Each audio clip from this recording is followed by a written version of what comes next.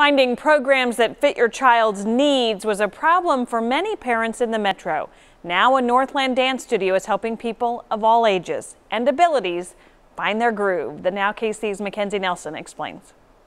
It's been my dream to do competition after watching Dance Moms. For Abby Kennedy, her journey started 2 years ago after her mom caught her twirling around in her basement. Just showing off my moves to everyone. When Abby was 4, she attended her first dance class, but it wasn't the right fit. The repetitiveness, the lack of attention, the eye contact, all that kind of stuff. Abby's parents realized she needed a special environment after learning she was autistic. Finding the right studio wasn't easy until 3 years ago when they found the Sparkle program. I felt there was a need for a class that let everyone dance. It gave everybody the opportunity to dance. Rachel Lawler opened Infinity Dance KC 4 years ago. She grew up dancing and majored in special education. To be able to combine two passions into one has been a really fun adventure for me. Rachel's studio offers a full range of classes, but the Sparkle program is unique, teaching kids with adaptive needs. Autism, Down syndrome,